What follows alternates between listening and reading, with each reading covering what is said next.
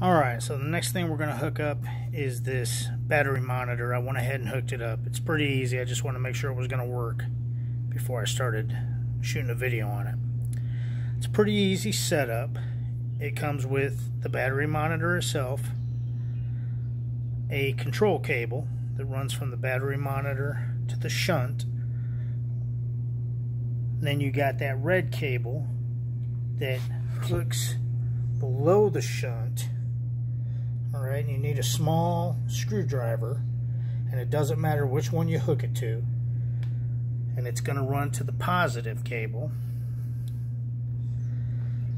Alright, and then what you want to do, if you look at the shunt, you got a B- on one side and a P- on the other. So you're going to run from the negative battery terminal to the B-.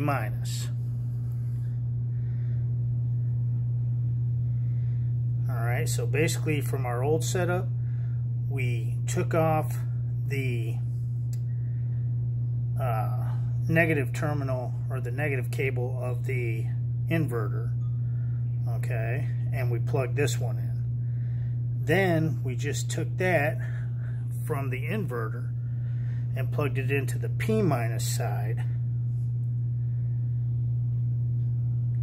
Alright, then you plugged in your control cable, and that was it. You got power and a battery monitor. Now there's a lot to this battery monitor, so I'm not going to even try to cover it in this video, but we will definitely have some more videos to discuss the different things that it can monitor and how well this system works.